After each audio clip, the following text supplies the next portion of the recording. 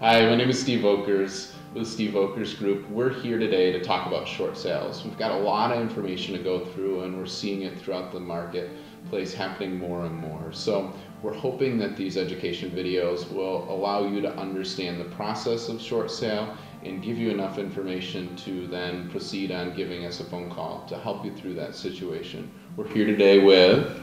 Hi, my name is Donna Tashton. I am with Rapid Real Estate Solutions, and we're a solutions company that helps people with different real estate problems and helps people with loss mitigation. How do I even qualify for a short sale, I guess? We have clients calling us all the time saying that they're behind on their mortgage a month, or they're not behind on their mortgage yet, but they're feeling like they might end up getting in that situation, or they're not and they have money in the bank, but is it better to short sale their home than just hold on to it for now because they want to move?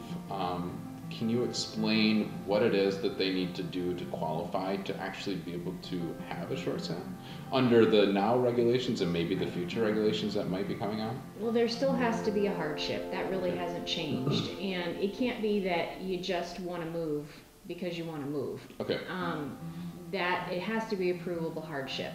Something along, I lost a job, an illness in the family, divorce in the family, downsizing, and you're getting a less paying job, all those types of things. There has to be something that's causing you that you can't make your mortgage payment, so therefore you need to sell. Okay. So that is and if you have questions, you can always call, okay, and we can go through that. So hardship is the big thing Hardship that we need to find out first. Correct. When I as a realtor go into a listing appointment, first and foremost I need to figure out why it is that they're asking for a short sale. Yes. Typically, and then do I need to prove that hardship, or is that the responsibility of the homeowner, and how do they prove the hardship?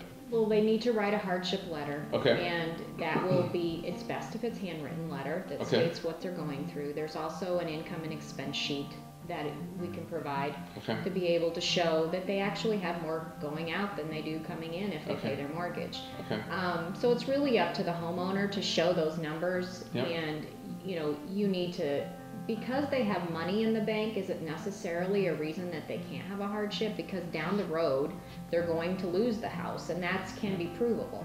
The only thing is if they have some assets, the bank may ask them to contribute to, let's say that $20,000 we mentioned before, between the $100,000 owing and $80,000 sale, they may have to contribute towards something, okay, percentage of that, okay, but not all of it, okay, which they're still coming out ahead. So all of that, there's a okay, lot of negotiation that goes on what each situation is.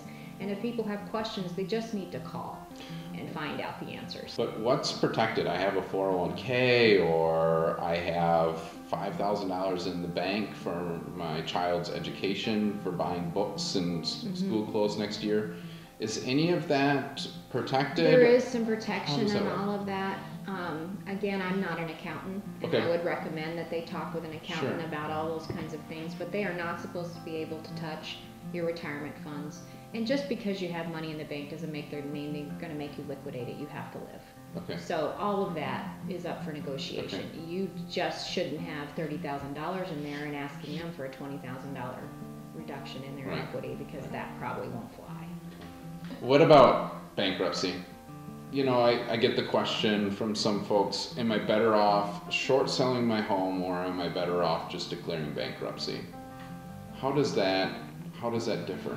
Well, it's going to differ on your credit. Okay. And so that's a big area. A okay, short sale is generally better for you, for your credit all around. Compared to bankruptcy and to foreclosure? And to foreclosure. Okay.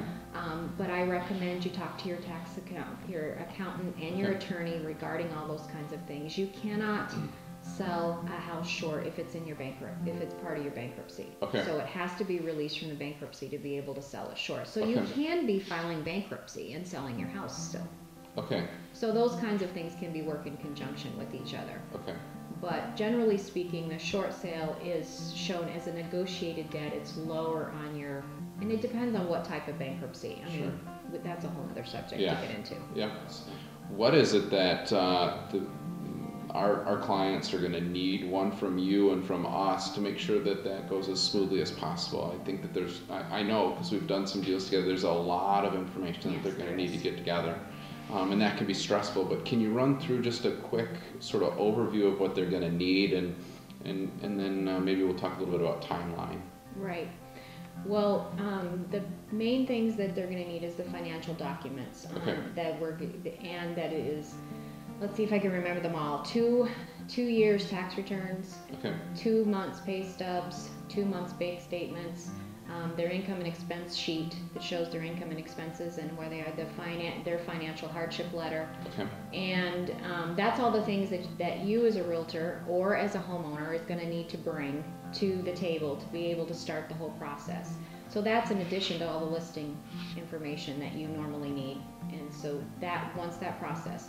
We also have packets that are available for you. Okay. That will explain and give you a checklist as a realtor and the homeowner. We have Okay. 2 different ones that are available so that you know what to expect from the realtor and the homeowner knows what to do to be able Okay. to assist in the short sale. You Okay. need a homeowner that's willing to cooperate with you. Okay. And if they're not, then you're just spinning your wheels. So Okay. you need somebody that's be able to become a team with the 3 of us, the Yeah. realtor, the homeowner, and us as Rapid Real Estate Solution, to be able to make this happen smoothly and as fast as possible for everyone. Thanks so much, Donna, for My going pleasure. through all this stuff. It's a lot of information, It and we is. hope that people give us a call so we can help them through that emotional process of getting their house sold. Yes, bringing Thanks. help to people. Hope you're well. Thanks a lot, and we look forward to working with you.